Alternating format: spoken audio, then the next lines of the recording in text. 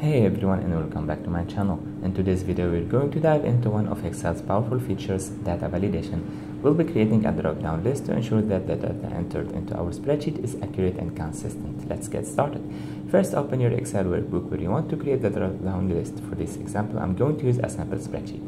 Next, we need to create the list of items that we want to appear in our drop-down. This can be on the same sheet or a different sheet. I'm going to enter my list on sheet 2. Here I've entered my list of items: apple, banana, orange, and grape. To make this list easier to manage, especially if we want to add or remove items later, we can name this range. Select the range containing your list, go to the Formulas tab, and click on Define Name. In the New Name dialog box, enter a name of your range, such as Fruit List, and click OK. Now go back to the sheet where you want the drop-down list to appear.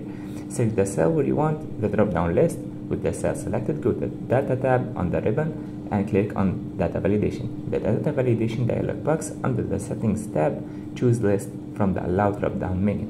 The source field, type an equal sign followed by the name of your range like this, equal Fruit List.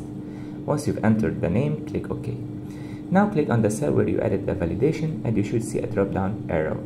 Click on the arrow and you'll see your list items. The great thing about naming your range is that if you need to add or remove items from your list, you can simply update the range and your drop-down list will automatically update.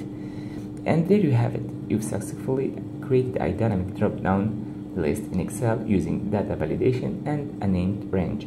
If you want to create a drop-down list with a few specific options like yes or no, you can manually enter the data directly in the data validation settings, yes, comma, no, and click OK.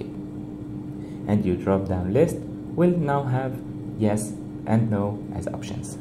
Drop-down lists are a great way to ensure data consistency and accuracy in your spreadsheets. If you enjoyed this video, please give it a thumbs up, subscribe to the channel, and hit the bell icon to get notified of our latest videos. Thanks for watching and have a good day.